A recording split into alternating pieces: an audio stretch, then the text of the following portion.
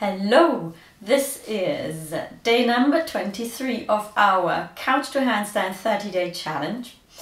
And this week we are going to try and kick up into a handstand. I'm Natalie, I teach the Art of Handbalancing. And again, as I said before, if you see this video here first, do go back to session number 1. It really makes sense to follow the whole thing along because it's built up progressively. Let's start with a warm-up for our handstand practice.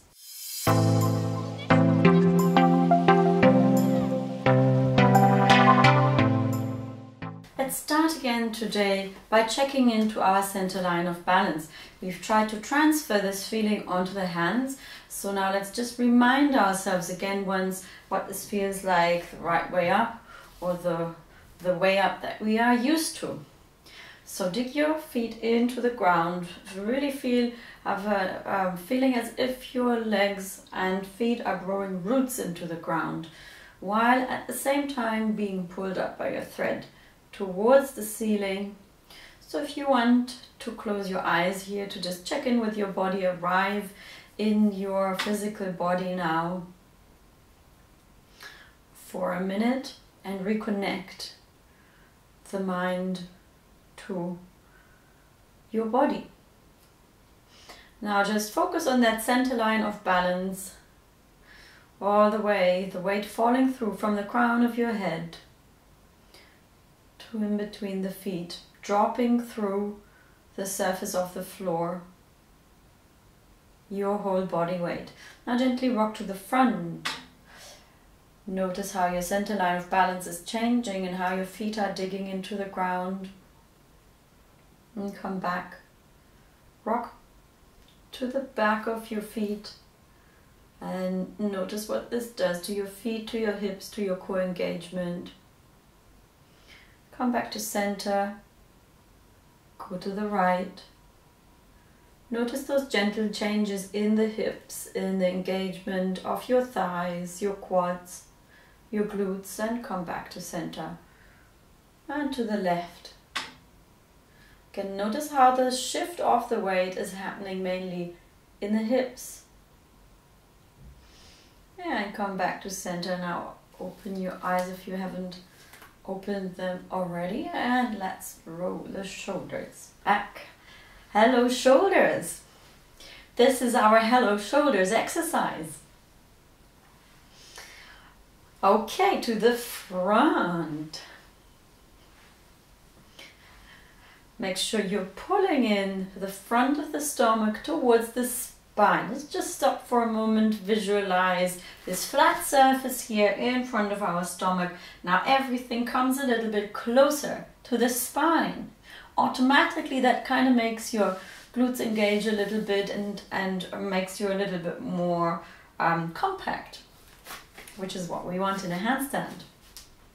Now just gently swing from side to side, having a clear direction with your hands, and also imagine that your hips here are like headlights facing front while your upper body rotates left and right. We're giving the spine a gentle rotation here, warming up the spine and the upper back as well as the shoulder line. Just gently swing a couple of more times. This swing here is a little bit more controlled than the one we did before.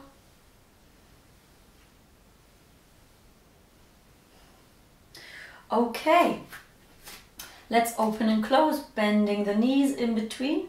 Really curve into your upper back as if somebody was pushing you here in front, in the center of your chest, pushing you so that you have to round and sort of avoid make a really hollow body shape. Okay, let's curve and open diagonally up to the side.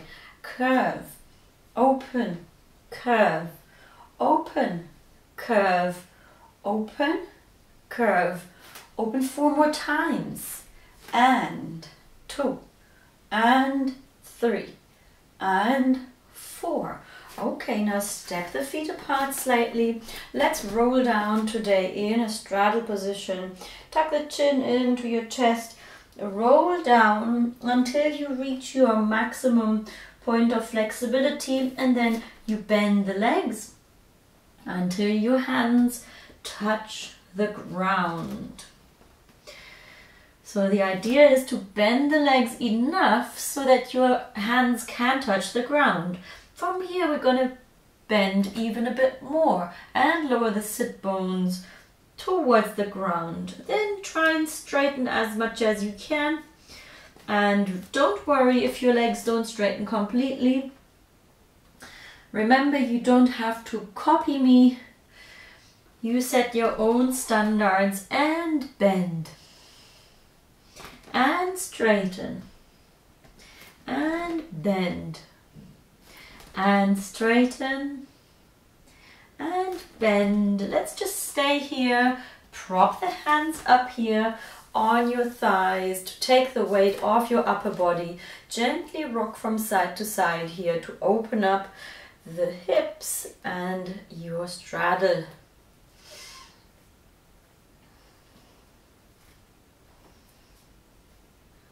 Okay, and then just bend the knees and roll up. Okay, arms out to the side. Let's repeat what we did in the first week, which is just pushing to the side, locking our elbows out, flexing the hands. Push for 10. 1, 2, 3. Straight out to the side. 4, 5, 6, 7, 8, 9, 10. Elevate the shoulders for 1 and pull them down. 2, 3, 4, 5, 6, 7, 8, 9, 10. Arms by your side, circles. The arms are straight by your side here. Yeah, so not in front, not in back, just right by your side. Let's circle for 1, 2, 3, 4, 5, 6, 7, 8, 9, 10 to the front. 2, 3, 4, 5, 6, 7, 8, 9, 10. Move them up and down 45 degrees and straight 45 degrees, straight. 3, 4, 5, 6, 7, 8, 9, 10. 180 degrees. Full semicircle. 1 and 2 and 3. Shoulders pulling away from the ears. And 6 and 7, 8, 9 and 10. Excellent. Shake it out. Meet me here in a 4-point position. So if you like, you can roll down vertebra by vertebra until we find ourselves in a downward facing dog with bent knees here. Pedal it out.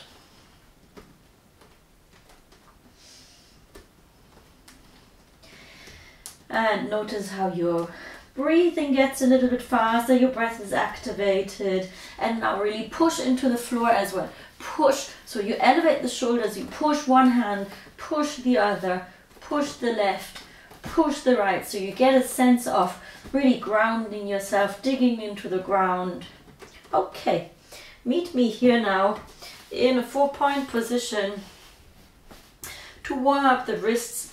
So this time, let's just circle above the wrists, really pushing them into the, really pushing the hands into the floor, digging your fingers into the floor, one direction and the other direction, just that.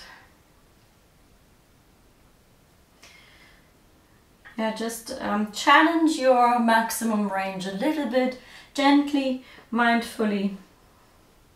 Okay, let's elevate the palms, fan the fingers out, and 1, 2, 3, 4, 5, 6, 7, 8, 9, 10, 11, 12, 13, 14, 15, 16, 17, 18, 19, 20.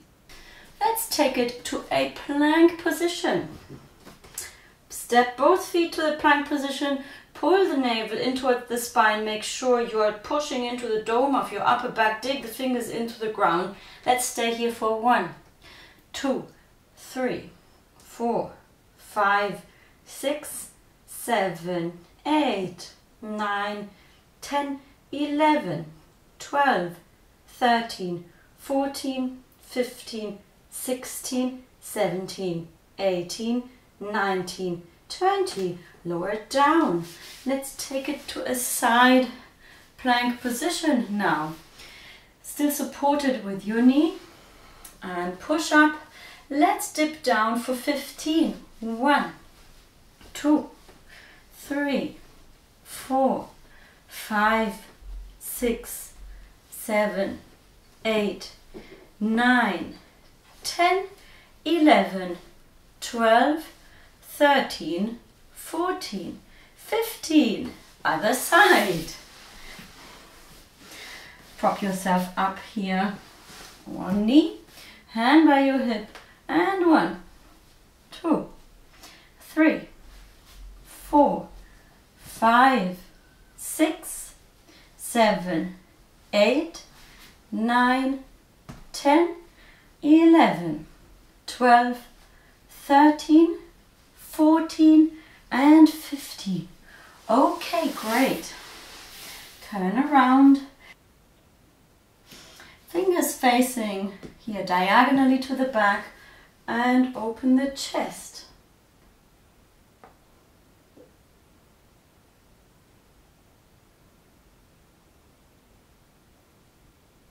And hold it.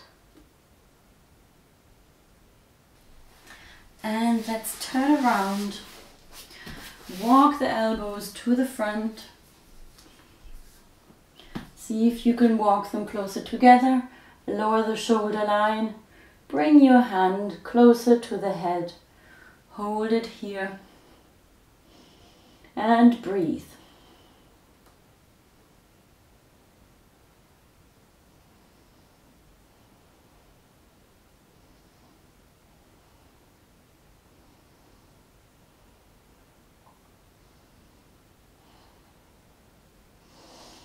And slowly release.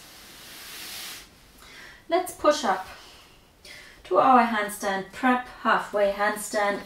Align your shoulders with the wrists. Let's hold it here for 1, 2, 3, 4, 5, 6, 7, 8, 9, 10, 11, 12, 13, 14, 15, 16, 17, 18, 19, 20. Lower the hips. Okay, let's do the jumping prep exercise that we did last time. And again, now we are taking, really make sure that you have your shoulders, again, I repeat this a million times, aligned with the wrists. Check on the video or in front of a mirror if you're not entirely sure whether they are aligned. Let's lift up one foot, lift the left one high up. Let's do 5 jumps. 1, 2, 3, 4, 5. Change legs. Left one comes down, the right one goes up. Align your shoulders again. You have to be above the wrists. You can't be here. This is not the exercise. You have to do this because we're going to do a handstand. And jump for 1, 2, 3, 4, 5. Excellent. Come down, take a breather. Yeah, so the most important thing when kicking up into a handstand is to get an understanding of what it feels like to actually properly take all your body weight above shoulders and wrists.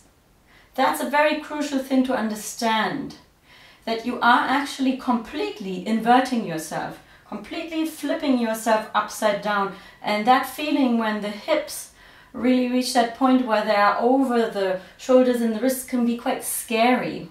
When you reach that point, sometimes, first time people go there, it's a bit like, whoa, it's like ice skating. You feel like you don't really have any solid ground underneath you. So let's just get slowly used to that feeling of inverting the body. And lift the hips. Now lift the left leg up, keep it straight. we're going to do a swing and a jump for 5, and swing and jump, and 3, and 4, and 5. So it doesn't matter whether it goes high. It's just important that you use the swing and the jump together. Other leg lifts up high. Let's swing and jump, and swing and jump, 4, 5. Okay, let's do this after we've taken a breather. Let's do this one more time, and this time we're going to try and jump less and just use the swing. So in an ideal world you use the jump and the swing to kick up, but we are trying to put now a little bit more emphasis on, I just want you to feel the swing a little bit more. So let's isolate that swinging movement, like kick the leg up, really drive it up. You can think of driving it up behind you or up towards the ceiling, whichever image works better for you. But let's just use the swing for 5. So lift the legs up high, left foot up, and let's just swing so that the foot comes off the floor. Just swing and drive the leg, and 4 and 5. So there is a bit of a jump, but it's not very much. Really focus on driving the leg. Oops, I'm touching the cactus here. Better not touch the cactus. Okay, let's swing the leg for 1, 2, 3, 4, 5. Okay, great, and come down. So that was a little bit difficult. Maybe you found that challenging and your foot didn't come off that much off the floor, but I just wanted you to get an awareness of how much drive there is in your leg if you want it to be. Okay, now join me on the wall for a stretch and a supported handstand with our elevation. Let's just quickly open up the shoulders a bit more. This time we are not doing a resistance stretch, we are just really doing a passive stretch, opening up the shoulder line, feet parallel, keep the navel pulled in towards the spine and lower the shoulder line as much as feels comfortable to give yourself a gentle challenge. Remain active, keep that active push into the wall here. Actively pushing into the wall while lowering the shoulder line and lowering the head through. And come back. Take your elevation, stool, chair, box, whatever you have. Adjust it to the right distance, and let's now again take our very first halfway handstand. Now prop your feet up here on your stool and let's stay for 1, 2, 3, 4, 5, 6, 7, 8, 9, 10, 11, 12, 13, 14, 15, 16, 17, 18, 19, 20, and come down. Remember your exit route. If you still find it hard to open the shoulders, it's useful if you take the chin to the chest or look out at your stool into the room rather than looking in between the hands, because that's going to help you to open up your shoulder line more. Next time, let's take one foot up and prop your feet up. Lift the left leg up high. Let's stay here for 1, 2, 3, 4, 5, 6, 7, 8, 9, 10, 11, 12, 13, 14, 15, 16, 17, 18, 19, 20. Lower the leg, step down carefully. All right, let's do this one more time.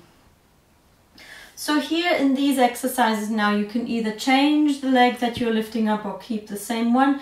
That's your choice. I tend to always lift the same one because I, at the end of the day, always use the same leg to kick up into a handstand with.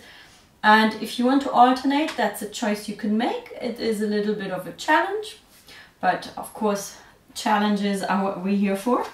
So now, again, prop yourself up here on your elevation and lift the leg high up, as high as you can, for 1, 2, 3, 4, 5, 6, 7, 8, 9, 10, 11, 12, 13, 14, 15, 16, 17, 18, 19, 20.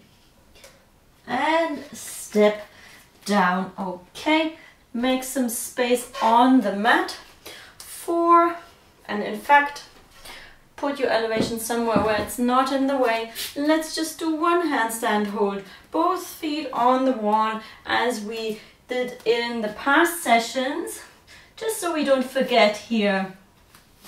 Prop one foot up, make the other one join. Let's hold it here for 1, 2, 3, 4, 5, 6, 7, 8, 9, 10, 11, 12, 13, 14, 15, 16, 17, 18, 19, 20.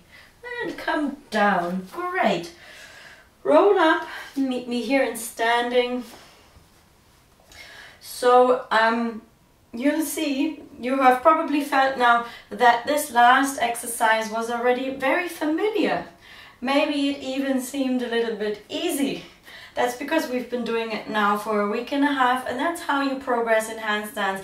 In the beginning it seems impossible. Step by step you do it, and then at some point you are starting with an exercise that's more difficult, and the one you did before that you thought was impossible now almost seems easy. It's like you've forgotten all about how hard the beginning was. Beginnings can sometimes be hard, and that's why it's useful to take it step by step as we do it here. So now, to cool down, just interlace the fingers again here, straighten your elbows, push your chest out to the front.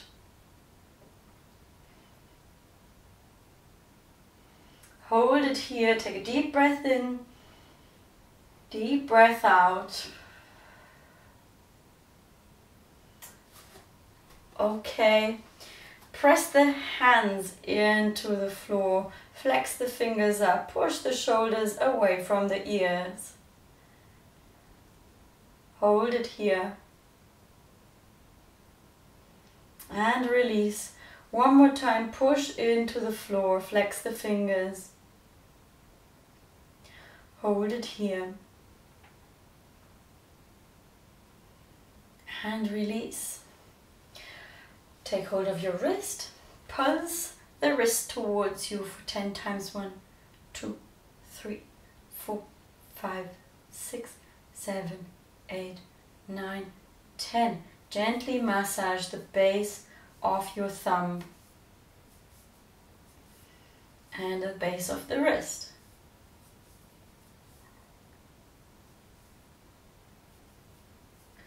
Okay, other side. Gently pulse the hand towards you. 1, 2, 3, 4, 5, 6, 7, 8, 9, 10. And press into the base of your thumb, base of your hand. Give it a gentle massage and rub. And now let's rub the base of the wrist here together to create a bit of warmth. And a bit faster. Faster, and now let's rub the base of the palm together here. Faster and a bit faster. Okay, and just slow that down. Feel the heat that you've built up between your two palms, and separate the hands and relax. That's the end of today's practice. Tomorrow we are actually going to kick up against the wall into a handstand. So I hope to see you again tomorrow. Let me know how today's session went for you, how your wrists are feeling after this practice. And until then, have a great day.